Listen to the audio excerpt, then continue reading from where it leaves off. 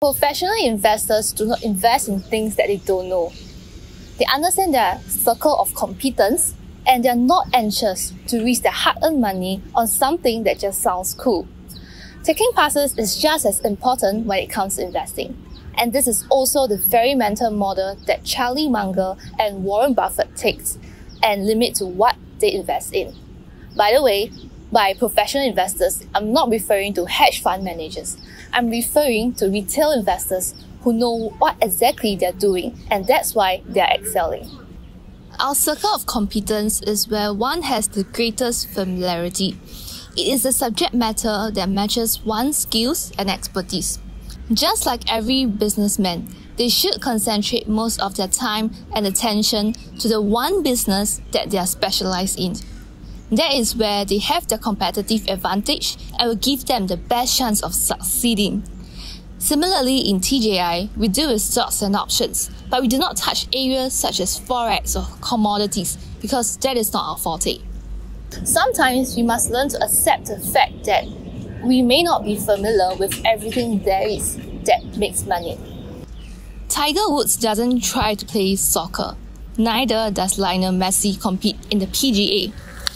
All can make money, but the question is, can they win it? Too many people feel embarrassed to take passes, but not for us. As an investor, you must be willing to say, nope, I'm not familiar with this, and I should not be touching it for now. Or that some things are genuinely too hard for me to understand for now. I should learn more about it before diving into it. Everyone's got to know his own limitations at the stage that he is at.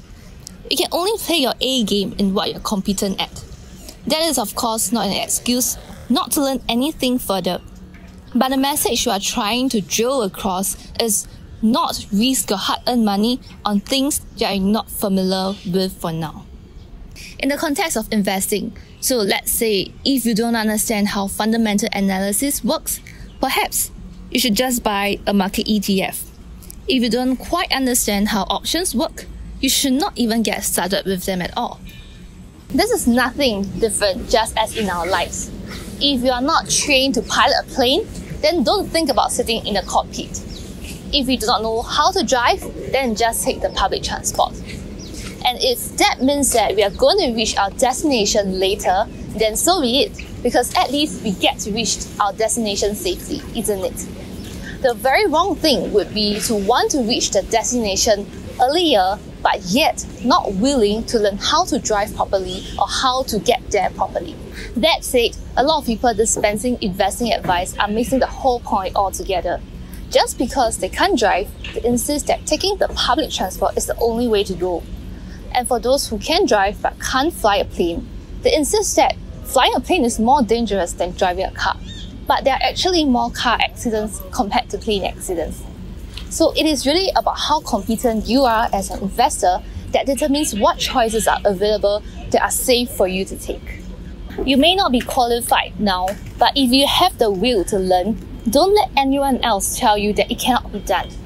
Yes, perhaps more people are going to fail at getting a pilot license as compared to a car driving license, but that itself doesn't mean that it can't be done, and it also doesn't mean that flying a plane is more dangerous than driving a car. We must understand the difference.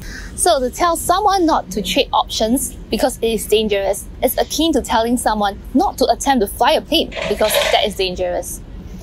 Yes, perhaps for most of us or even all of us, if we are not trained on how to fly a plane and we attempt to do so, I think it will be disastrous. But to claim outright that no one should learn how to fly a plane because it is dangerous, that is a different matter altogether. I hope you get my point by now. Recognize that to become a successful investor is a marathon, not a journey of a few weeks. Learn the foundations and slowly move up to higher levels when you feel comfortable. While we are comfortable at what we are doing now with both stocks and options, we didn't start off with options initially until we had a firm grasp at investing in stocks itself. Everyone who got to where he is had to start from where he was. That said, it is perfectly fine if one prefers to always just take the public transport. But we just want to re-emphasize that it is very wrong to want to reach your destination earlier, yet not willing to put in the time and effort to learn how to do so properly.